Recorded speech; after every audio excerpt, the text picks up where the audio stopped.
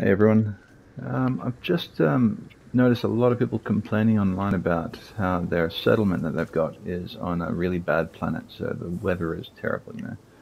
Like mine, for example. I've got my settlement here that is on an extreme weather planet, which is really unfortunate. But what I found out is you can build a base, say, how far away is that one? So that one's all the way over there on the other side of the hill. It's quite a fair distance away. Um, there, for example. So that's nearly 500 units away, and I'm able to keep building all these little parts to protect myself from the weather in my settlement. So, see, I don't know if they've extended the building range for us or what, but I was only able to build up to, say, about here earlier this morning. So that's 300, not even 350 units.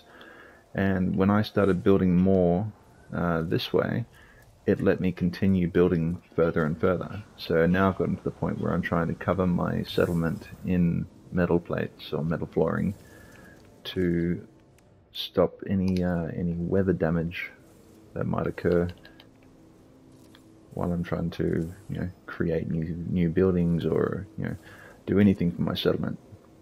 So this is a neat little thing they've done here. I'm pretty sure they have extended the range of buildings, so that's really good for anyone that has the issue of, oh, my base is too far away from a electromagnetic field or anything like that. So you'll be able to build up to the field now.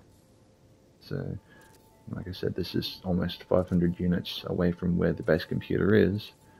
So I'm not having that issue of maxing out at 350 units away like I normally would before Frontiers update. I'm now able to go to, let's have a look. I'll go further out. So I'm now 500 units away, and I can still keep building more. So yeah, this is I'm loving this. It's taking a bit to get used to the new building mechanics. We've all been used to the same way of doing things for 5 years, and now things have been changed. So it's a bit different, but I think once we all get used to it, it's going to be a lot better. You can adjust it so it's free placement, put it however way you want, so there's no more having to do any wire glitching or anything like that we were previously having to do. So I personally am enjoying it.